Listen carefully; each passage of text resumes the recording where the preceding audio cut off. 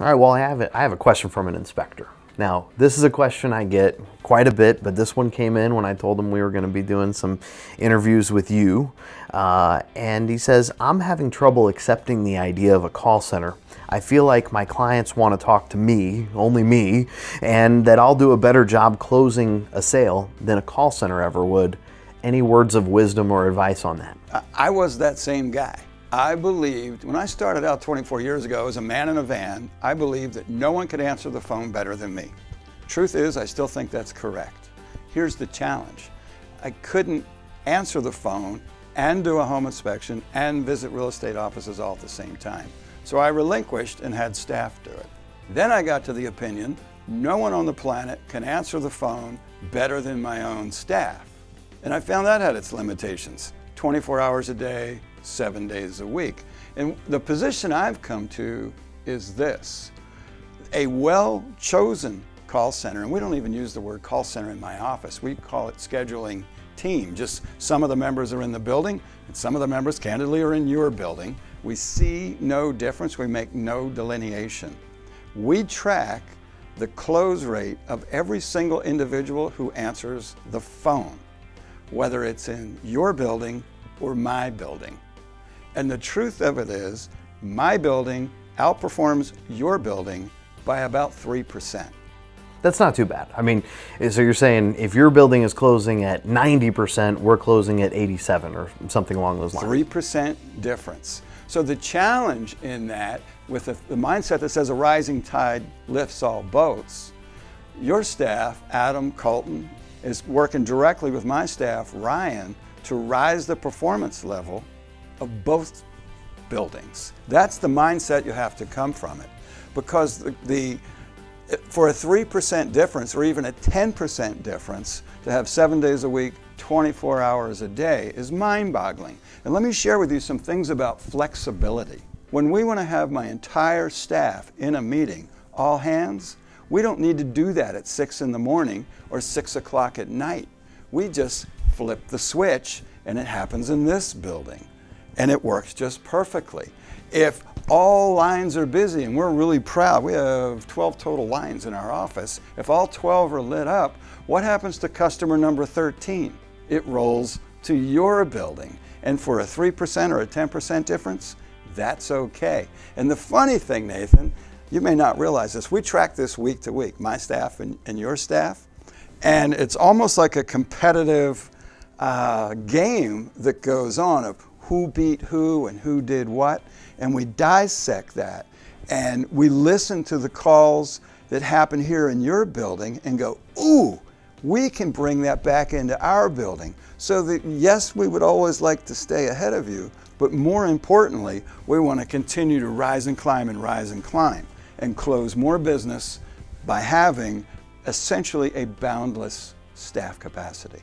You know, you said something in there that I say to inspectors all the time. If you're going to hire my call center staff, and we are very quickly, if we're not the biggest, we're close to being the biggest in the call center business. We'll be there soon. We have, I think we're at 4 teams. They're all sorts of colors, like magenta or whatever. I think they go by color names. You know, they're very competitive with each other, and they work with the inspectors. And the way that a client should work with their call center, so you being the client, is they should say, here's what I want for my business, and you know, I'm tracking what you're doing. How can I help you to be more effective for me? And I think you've done that very well. I'll give credit to a couple of inspectors out there that, you know, were with us early on when we were really learning the game, and they taught us a lot. Preston Sandlin and Meg, Home Inspection Carolina, they taught us how to be a big call center solution for a big company. I was with you early on also. I was with you early on, and I was disappointed, and I left. See, Preston did your work for you. He did, and I'm grateful to Preston for that and many, many other things, but it's very honest to say, at the cutting edge of something new, you got to be ready to bleed.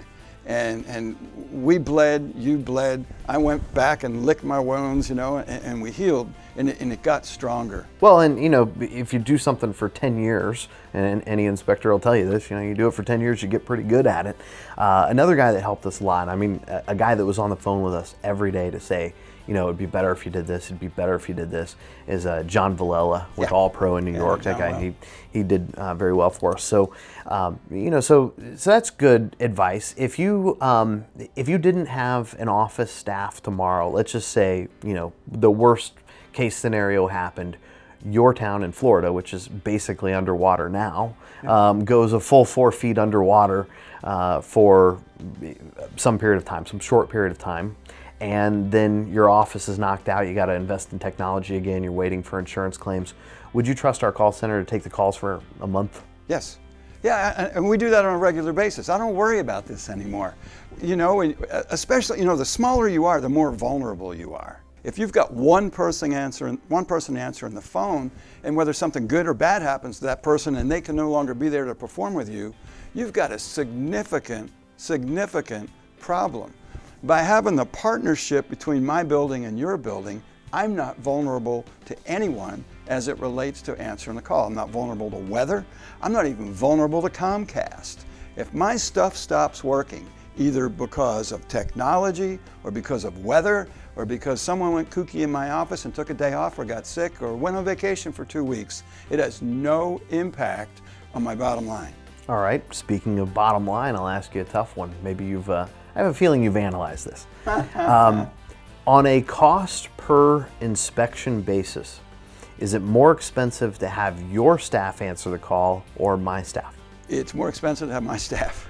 All right, but they're doing other things. You know, I don't want them to see this video and think their job's, you know, endangered. No, it's a fascinating thing. We've made the decision internal. We have 5 people in the office that we will not grow the size of our internal local staff for phone answering. That's a good call. We're going to grow the size of the staff for outside sales and other things that we're doing internal to the company, but there's no reason for us to invest in additional space and additional technologies and frankly additional hiring and other headaches when we've already got 20+ people in our adjunct staff. And here's the craziest thing. There's a level of comfort, false comfort, that comes from looking over and seeing the person or knowing they're on the other side of the wall. Well, very candidly, once they're out of arm's length, the difference between, you know, 100 feet and 600 miles doesn't matter at all. It just doesn't matter. Well, now we're getting into some advanced business calculation stuff. You know, the number of orders that come in an hour will vary greatly seasonally. Yes. Time of day. Yes. Day of the week. You know, and for us handling, you know, hundreds of companies, we see exactly what that is. I mean, you know, our averages, we can calculate that out, we can schedule people, and we know how many calls we're likely to get. But you've figured out that at 5 people in your size business, and someone watching this, it might be 1 office staff member, right. It might be 2. That's how many people you can keep busy on phone calls, reviewing admin stuff, doing office work, reaching out to agents, you know, all the things. You can fill that much time with that many people. Beyond that, you kick it over to us. And on our side, we're not wasting time either. So all of those folks that are sitting there waiting for a call to come in when we go into a low volume part of the hour, a dip or a lull, right. You know, they're typing in recall check reports. They're, you know, doing other office admin stuff for us. So it's a very efficient model and a good partnership. So we appreciate you being a client on it. Well, I will tell you, there's other things that happened that I didn't anticipate when we made that change. It's been 6 months or a year ago. In order to have your staff prepared to receive our information, all of our processes, all of our scripting, all of our packaging, all the data that we had in ISN, we could no longer wing it. It needed to be correct, because if we had junk in our systems, that put your folks in a position to try to interpret junk to close business for us. So we got much better internal by doing the things we needed to do systemically and process-wise so that your staff could seamlessly integrate and take care of it. I'll give you a stat now because this one is very interesting. It's a huge change from 10 years ago. Ever since we put the call center sign up and the free trial up at inspectionsuccess.net, you just press the button for call center, we get 20, 30 companies a month that will start up a trial. And it used to be that we would retain around 40% of them. So they would go through their trial, and for whatever reason, whether they didn't use it or we just fell flat on our face, whatever it was, we had about a 40% retention rate. Our retention rate last year was 97%. And you think that's my staff working with your staff to polish I think some it's of your your process? staff. I think it's Megan Preston's. I think it's John Villela. I think it's putting in the right staff. A long time ago, a decade ago, we were hiring people at a certain hourly rate that was kind of that entry-level office admin. And one day we said, you know what, this isn't working. We're just going to try something different.